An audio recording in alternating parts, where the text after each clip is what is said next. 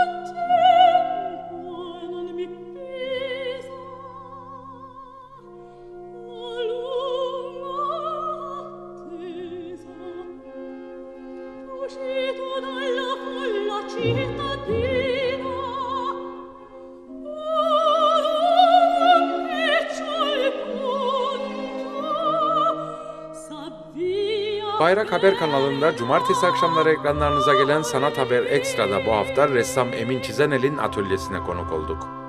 Sanatçının mektup zarflarından origami tekniğiyle katlayarak ürettiği kelebek figürlerinin resimsel bir malzemeye dönüştürüldüğü eserleri 21 Kasım'da İstanbul Güncel Sanat Fuarı Contemporary İstanbul kapsamında Kare Galeri organizasyonuyla sergileniyor. Emin Çizenel'le bu son çalışmalarının ayrıntılarını Sanat Haber Ekstra için konuştuk. Ben origami ile birkaç iş yapmıştım. Hatta bir tanesi Art Bosphorus Fuarı'nda gösterilmişti, bir büyük bir kağıt iş. Sen onu çok iyi biliyorsun. Orada bir kitabın sayfalarından koparılmış ve biçimlenmiş origamiler vardı. Yine provokasyonun bir parçasıydı o. Şimdi en son sergi, yani provokasyon ana başlığında 3 ana başlığın bir arada olduğu, 3 başlığın ama bir ana başlık altındaki karedeki sergi, İstanbul sergisi sonuydu artık, yani oraya nokta koyduk. Fakat o sergi çok ilgi gördü ve bu yıl Kasım ayında Contemporary İstanbul Contemporary Fuarı, ki bu hakikaten giderek uluslararası bir fuar oldu. Çok da dışarıdan çok ilgiyle izlenen bir fuar oldu. Kare Galeri oraya katılıyor, biz onunla birlikte katılıyoruz ve o serginin devamı olan işlerden oraya koyalım diye düşündük. Fakat benim zaten burada bu iki büyük işim ortaya çıkmıştı ve hiç daha önce sergilenmemişti. Şimdi biz bunları götürüyoruz. Onlar da çok istediler bu resimleri. Bu resimlerin bir tanesinde yine origami var ve bu sefer de Airmail zarfların katlanarak oluşturduğu kelebeklerdir bunlar ve bunun adını da biz Airmail Butterflies koyduk. Burada böyle bir metafor kullanmaya çalışıyorum. Fakat bu resmin devamında aslında, yani bu giderek kendini yeniden üreten bir başka sürece giriyor. Ben öyle hissediyorum doğrusunu istersen. Çünkü İpek kozaları ile birlikte ilişkilendirmeye çalışacağım bu kelebekleri ve ipek kozalarının bütün yüzeyi kapladığı istiflerle böyle monokrom yüzeyler ama yani ana eleman olarak ipek kozalarının yer aldığı bir seri düşünüyorum. Ama bu resmin aynı boyutunda bu o malzemeyle yapılmış yine kare bir resmin bunun yanında olmasını çok istiyorum. Bunlar öyle sergilenecek şeyde bu fuarda. Evet, Butterfly Airmail. Aslında burada karşımıza çıkan simgeler sanki uzak geçmişte kalmış gibi. Çok yakın zamanda evet. mektuplaşmalarımız hep böyle zarflarla alıyordu ama evet. artık elektronik iletişim çağını yaşıyoruz. Evet, evet. Buradan yola çıkarak ne tür düşünceler sunmak istediniz veya böyle bir çıkış noktası var mı? Tamamen işte şeyi söylemeye çalıştığım ya o metafor biraz öyle kurulmuş esasında. Yani Airmail zarflar neredeyse birer çarpıcı obje olarak tekrar böyle koleksiyonlarımızda kalmaya meyillenmiş durumda. Yani o zarflar beni çok etkiliyordu doğrusunu istersen. Daha önce birlikte yaptığımız yine ada mektubunda onun uçak origami olma aşamasındaki bütün katlamalarını bir video yapmıştık hatırlıyorsan. O zamandan bu zarflarla benim bir meselem başladı ve bir şey yapmak istiyordum doğrusu. Tabii tam da senin söylediğin gibi yani o artık çok insanca ilişkilerin bir yerinde duran ve çok da duygusal yanı olan mektuplaşma hadisesi.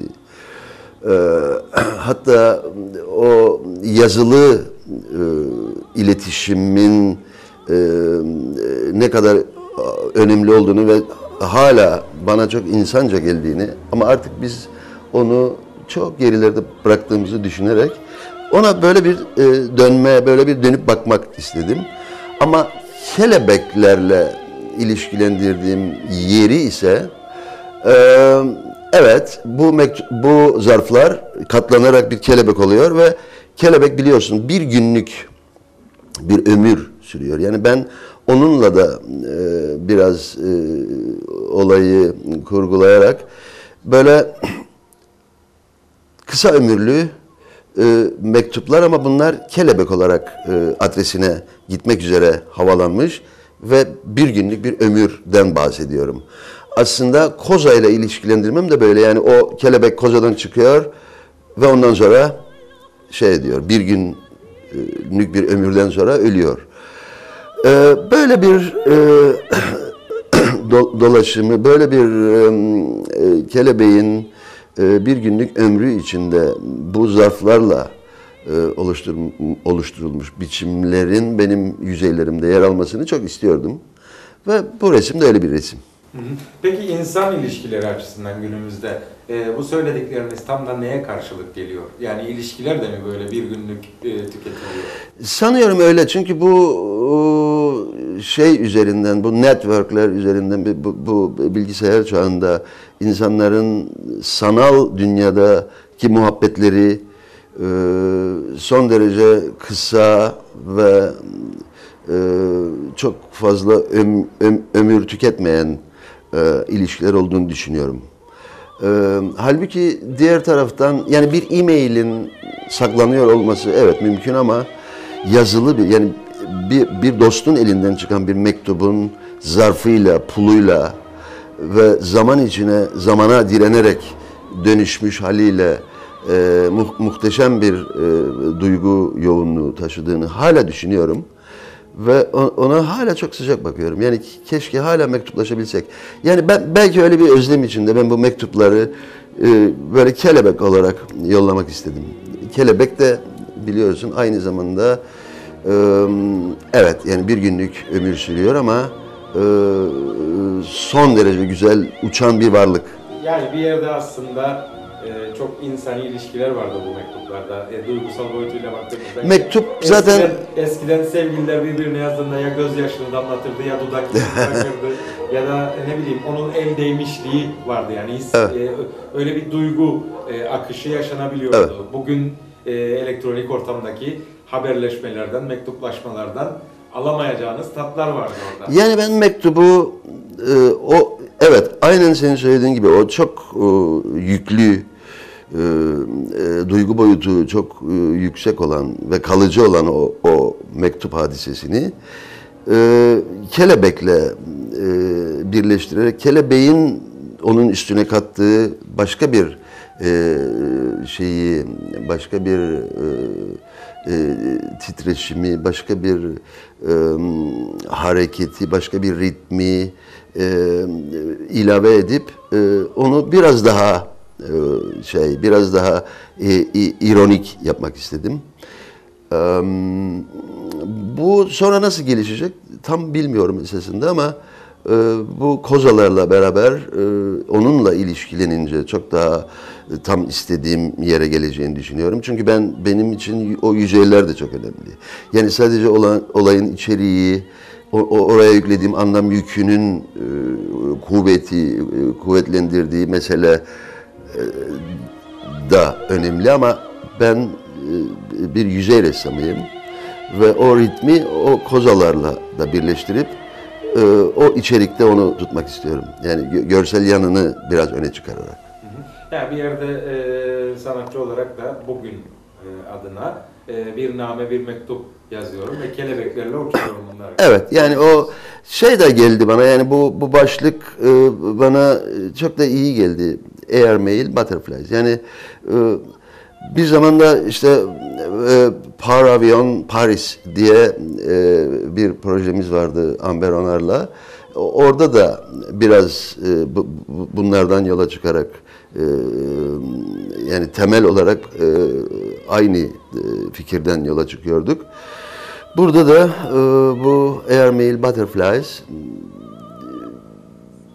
uçak yolu ile, yani uçak da uçan bir şey, kelebek de uçan bir şey ama bu sefer bu Airmail zarflar bir kelebek olmuş ve en doğal uçuşu halinde. Yani o kelebeğin yumuşak uçuşları ile hedefine, adresine giden mektuplar olacak.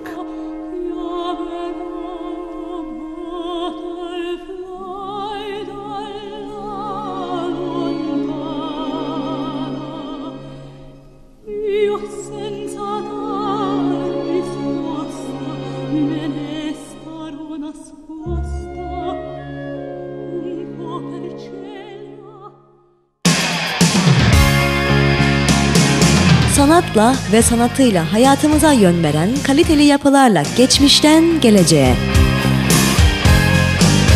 Dengeli estetiği kaliteyle birleştiren sanatın ve sanatçının dostu Uzun Construction'ın katkılarıyla.